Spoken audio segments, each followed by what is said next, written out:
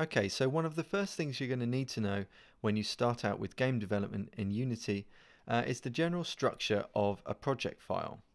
So a project file is actually in the form of a folder with Unity. So with Flash, you'll get an FLA file, and that's just a single file that you can take and move around. With Unity, you'll have to work with entire folders, and that folder has two main folders inside it: assets and library. And when Unity is running, also a temporary folder, and you'll see that in a moment. So let's go ahead and launch Unity for the first time, and what you need to be aware of here is that by holding down the Alt key on your keyboard, that's the same for Mac and PC, most of the Unity stuff is all exactly identical now, you'll be able to get up the project wizard. So if you select the executable icon, same in Windows as Mac, hold down Alt and then double click it to launch. What you'll see here is I've got my project wizard. Now you can either use that to open a project or to create a new project, and you can see there I've got a list of previous projects that I've worked with. So I've also got create new project, which is what we're going to do right now. So when you create a new project, it gives you a list of assets that you can bring in when creating the project. So you could start out with a completely empty project and only bring in your own assets, so graphics, 3D models, sounds, etc. Or you can use some of the ones that Unity Technologies provide for you. So in my version I've got Pro and Standard and Toon Shading assets. I'm just going to untick Pro and only include Standard assets for this example. So the reason for that is you might have just downloaded the free version, you might only have access to Standard assets, so we want to all be working from the same example.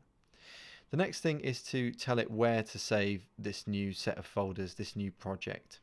And what you can do there is either type it in if you know the exact directory of where you want to save it, or you can just use the set button to bring up your operating system window and tell it where to save.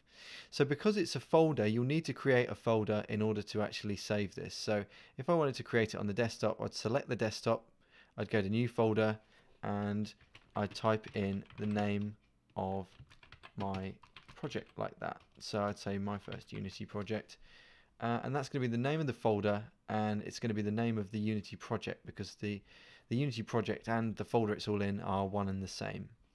So if I choose that folder, you can see it's placed it into the directory text field there, and as soon as I hit create project, what it's going to do is find that standard package and go through all of the assets and decompress them, so take them out of the Unity package format we'll talk about at a later date, and export them into the folder that we've just made.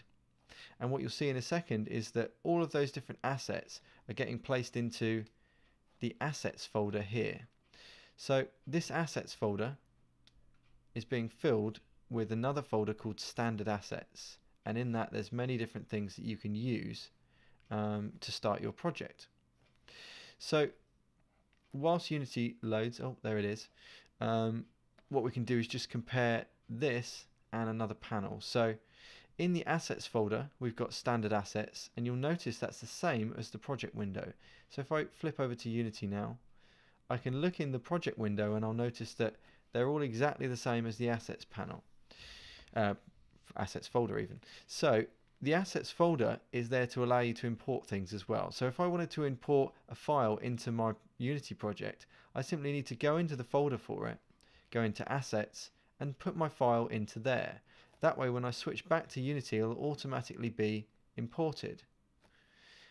Likewise, you can also say assets, import new asset. That does the same function from inside Unity, but most users will find it quite easy just to place something in their operating system into the assets folder and switch back. So that's all for this one. That's the folder structure.